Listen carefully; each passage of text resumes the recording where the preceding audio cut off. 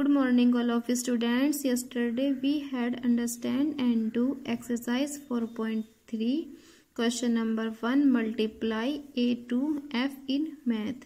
Today in math we will understand and do exercise 4.3 question number 1 multiply g to l in math. So let's start question number 1 g multiply.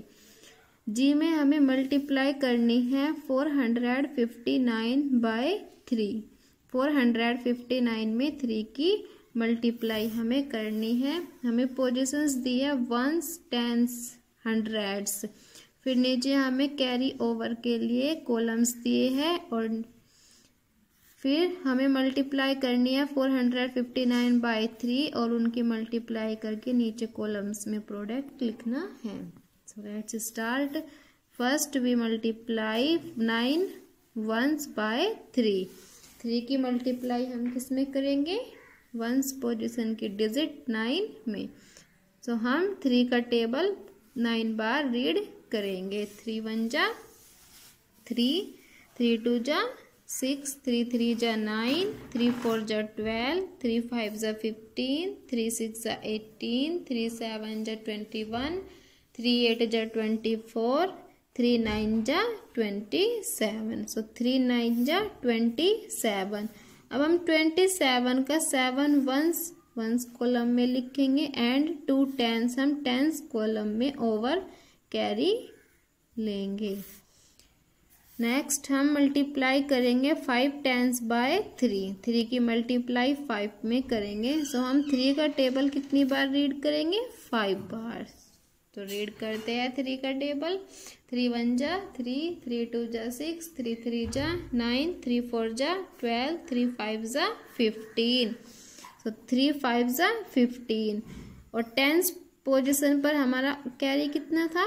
2। सो हम 15 में 2 carry को add करेंगे। सो 15 tens plus 2 once कितना हो जाएगा? 15 और 2 17।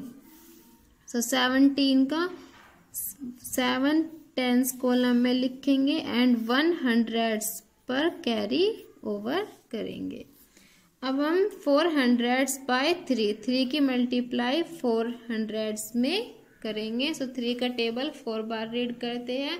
3 1 जा 3, 3 2 जा 6, 3 3 जा 9, 3 4 जा 12, 3 4 जा 12 और हंड्रेड्स पर कितना कैरी था हमारा? 1। तो 12 में 1 कैरी प्लस करेंगे 13। तो 13 का 300 में लिखेंगे और नेक्स्ट 1000 कॉलम में 1।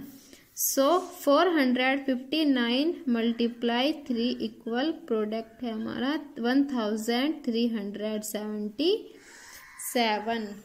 क्वेश्चन नंबर 1 का एच में भी हम ऐसे ही मल्टीप्लाई करेंगे। पोजीशंस दिए वंस, टेंस, हंड्रेड्स। फिर हमें कैरी ओवर के लिए कॉलम्स दिए हैं और हमें मल्टीप्लाई करनी है 345 बाय 8 और फिर नीचे हमें कॉलम्स प्रोडक्ट के लिए दिए हैं। तो first we multiply 5 once bye 8 की मल्टीप्लाई किस में करेंगे? 5 में। तो हम क्या करेंगे? 8 का टेबल हम 5 बार रीड करेंगे। रीड करते हैं 8 1 जा 8, 8 2 जा 16, 8 3 जा 24, 8 4 जा 32, 8 5 जा 40। सो 40 का 0 वंस कॉलम में लिखेंगे एंड 4 टेंस कॉलम पर हम ओवर कैरी लेंगे 4।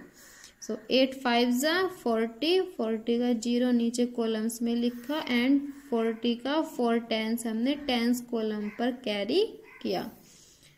अब हम मल्टीप्लाई करेंगे 4 टेंस बाय 8 की मल्टीप्लाई हम 4 में करेंगे। सो हम 8 का टेबल कितनी बार रीड करेंगे? 4 बार। रीड करते हैं 8 1 जा 8, 8 2 जा 16, 8 3 जा 24, 8 4 जा 32।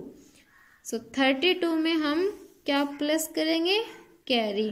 तो 32 में कैरी कितना है? 4 प्लस करेंगे 32 प्लस 4 कितना हो जाएगा? 36। सो 6 टेंस हम टेंस कॉलम में लिखेंगे एंड 3 हंड्रेड्स कॉलम में ओवर कैरी लेंगे। अब हम 3 हंड्रेड्स बाय 8 की मल्टीप्लाई किस में करेंगे? 3 में। सो 8 का टेबल 3 बार रीड करते हैं। 8 1 जा 8, 8 2 जा 16, 8 3 जा 24। सो 24 हंड्रेड्स। हंड्रेड्स पर कैरी कितना था? 3। सो कैरीड को हम ऐड करेंगे 8 3 जा 24 में। 24 प्लस 3 27। हंड्रेड्स में लिखेंगे 7 एंड थाउजेंड्स में 2। सो 345 मल्टीप्लाई 8 इक्वल 2760। ये हमारा प्रोडक्ट आ जाएगा। तो ऐसे ही आज आप मैथ में एक्सरसाइज 4.3 के क्वेश्चन नंबर 1 मल्टीप्लाई G2L अपनी नोटबुक और बुक में करेंगे।